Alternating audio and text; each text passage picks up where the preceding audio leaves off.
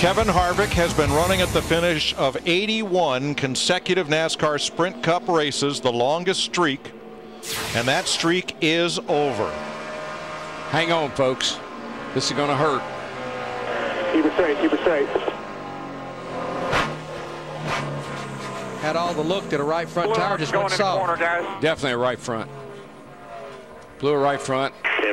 You feel so helpless. Thing just falls down and takes off straight to the wall, and there's nothing you can do.